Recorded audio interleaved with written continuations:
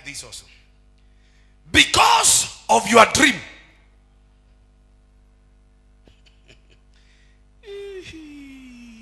you will need to be generous with your gifts.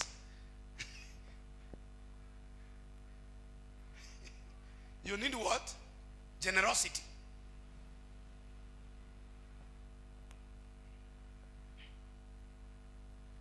Generosity. Generosity is a tool for you to be moved towards your dreams. Look at somebody and tell them, be generous. Tell them again, Pastor is saying you must be generous.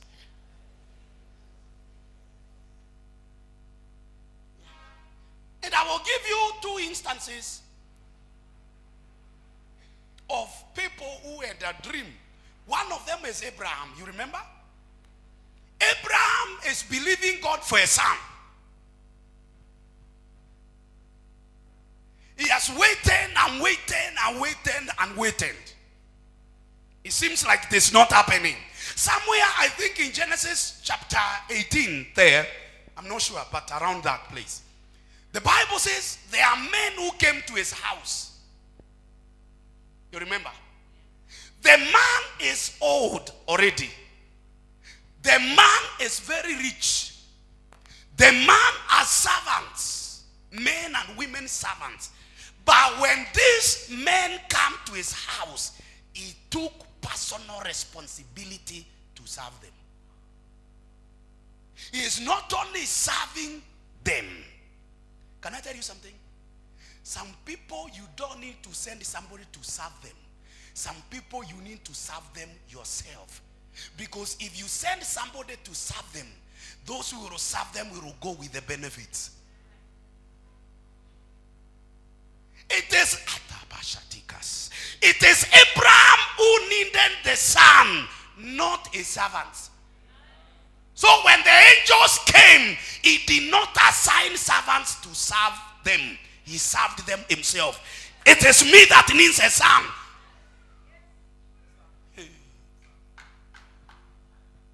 There are some guests that come in your house.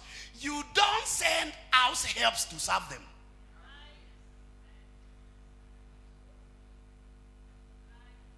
Because what these men are carrying is not for house help. It's for the owner of the house.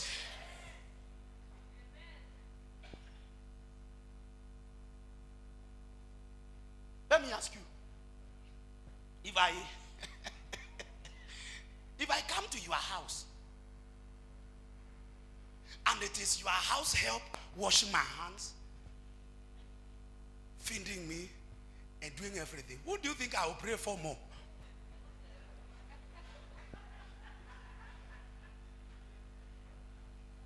Yeah. It's a principle. It's a principle. Look at it. Abraham looked up and saw 3 men standing nearby. When he saw them, he hurried. Old man. An old man is running in his own house. He is not giving orders to the servants to run. He's the one running. Ask somebody, do you run in some things for yourself? Yeah. He was running. Old man. Sometimes it is our dignity that makes us miss God. Sometimes it is our positions that makes us miss God. Old man, very rich. Abraham at this point is very rich. Very rich, with many servants, with many workers, with even soldiers that he has trained, born in his house. You remember that is what he used to rescue Lot? An army. So he has all the servants. But the man, Abraham looked up and saw 3 men standing nearby. When he saw them, he hurried from the entrance of his tent to meet them and bowed low to the ground. The man is rich, but still humble. That's our problem. We get something small, Even our walking will change. We no longer greet people the way we used to greet them. Look at someone and tell them, that's your problem. That could be your problem. Yeah.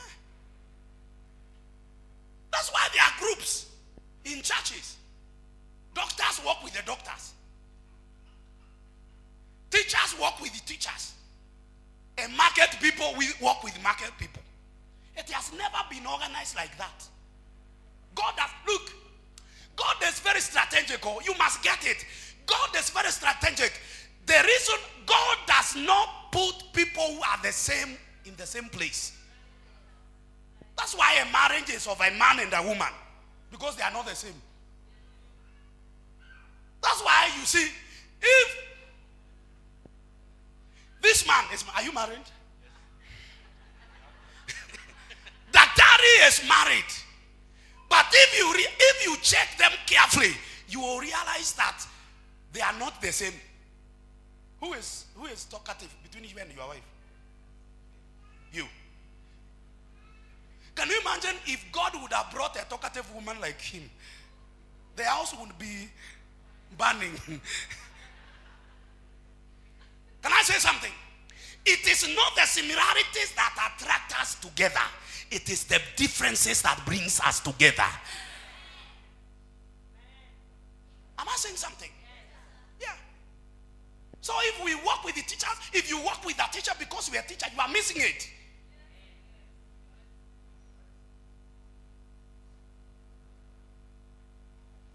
Am I saying something? That's why there are groupings in the church.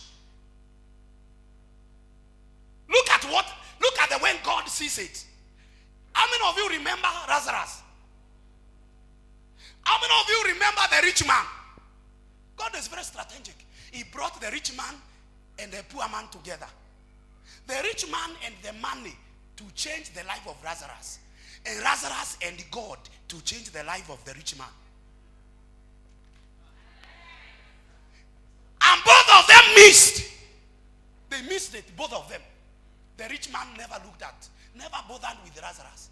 And Lazarus never bothered with the rich man. Actually, he desired to eat from. He did not desire to eat from the table. He desired to eat what fell. That is to say, he never desired to fellowship with the rich man. Because if they fellowshipped, Lazarus would give the rich man what he earned. And the rich man would give Lazarus what he earned. Because we give what we have. And everybody has something.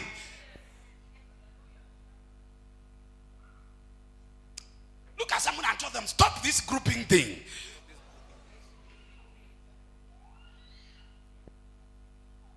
Am I saying something? Thank you, Dr. Am I saying something? Yeah. That is why we have no balance. Possibly, you that think you are doing well, there are people who seems not to be doing well. If you interact with them, they will help you do better. Because nobody is self-sufficient.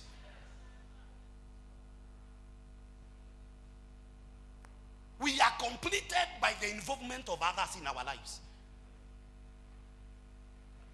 Look at somebody and tell them, no more grouping in the church.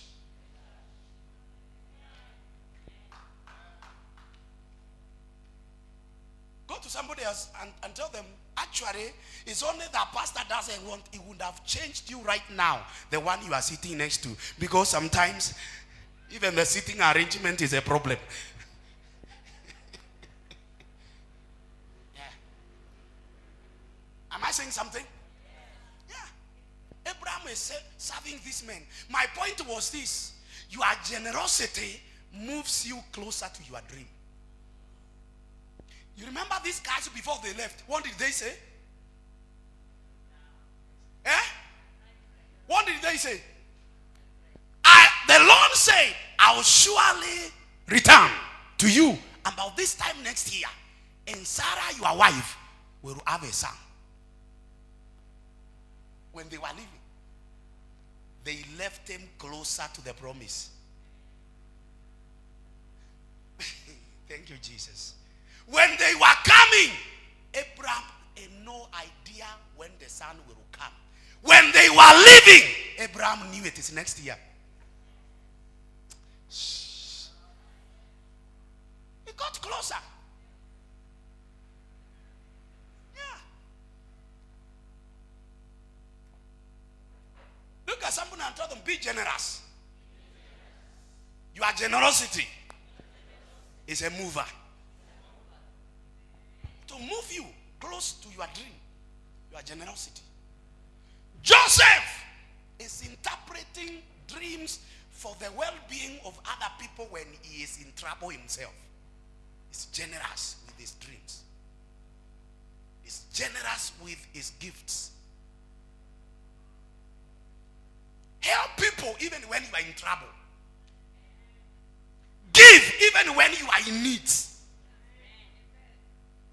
Help people even when you think it is you that needs to be helped.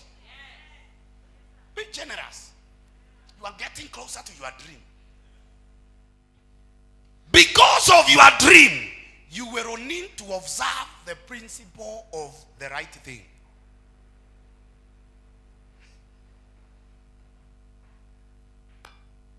Did you hear what I said?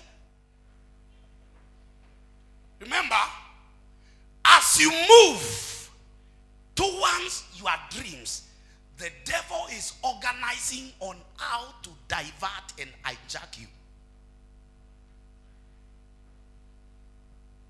Are you getting it? Potiphar's wife was used by God and at the same time used by the devil. It depends. If you are available, if you are available in the morning for God, God can use you. And if you are available for the devil in the afternoon, the devil will still use you.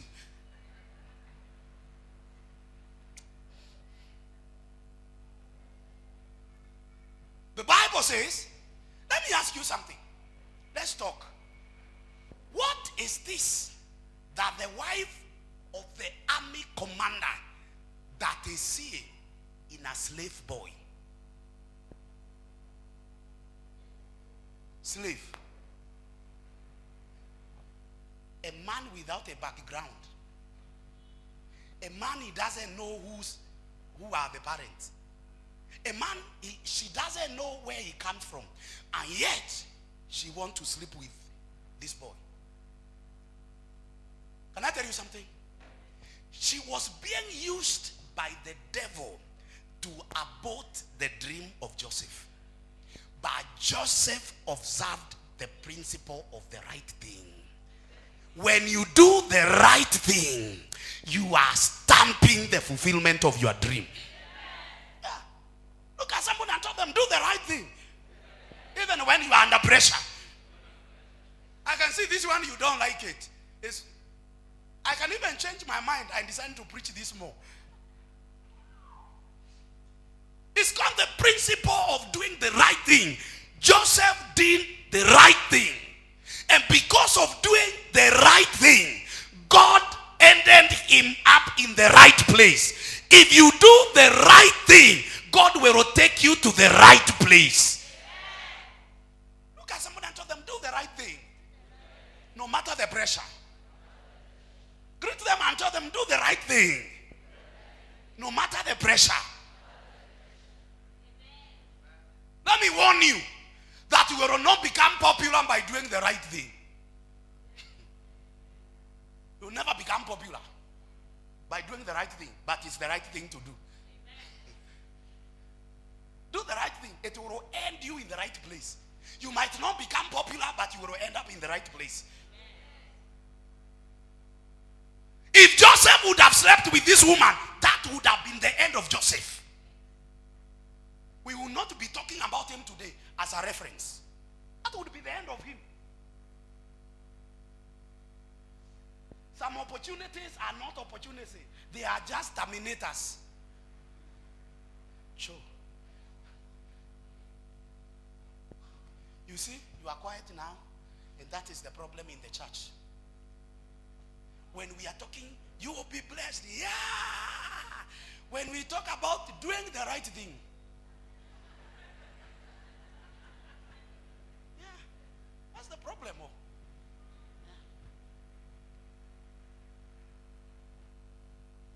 Joseph did the right thing. You remember Daniel?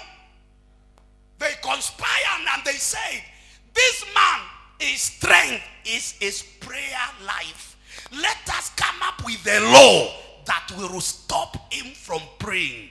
But even when he knew that the law was signed by the king, he still did the right thing. Even when there were dangerous lions waiting for him, he still did the right thing. His brothers, Shadrach, Meshach, and Abednego, when fire is waiting for them, they still did the right thing.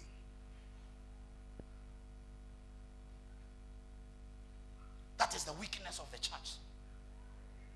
That is why we don't see genuine believers in high positions. Because we join them in doing what they are doing. Can I tell you something? Character is built with the time. So you will not do the right thing today and they are celebrating you. You will do the right thing today, they ignore you. You do it tomorrow, you do it next year, you do it 5 years. After 5 years, I guarantee you, they will change their testimony about you. Yeah. Because of your dream, you will need patience. You need what? Yeah, because a dream is not an overnight thing. You need patience. Joseph was thrown in prison for no reason, and he was in prison patiently. He did not do appeal.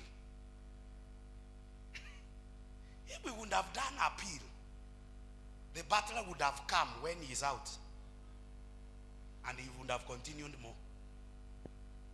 Some cases, don't appeal. Just accept. I think I'm preaching. Am I saying something? Am I helping you? Because of your dream, you will need patience. Be patient. Take time. Give God time to organize things. Yeah, give God time. Can I tell you something?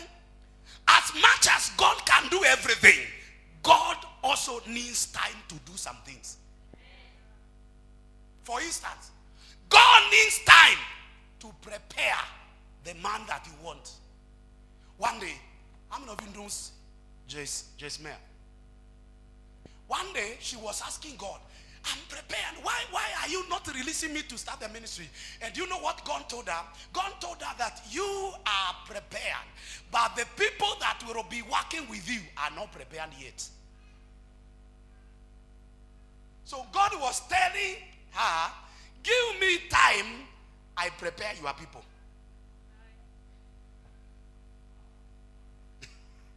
Because your dream requires people.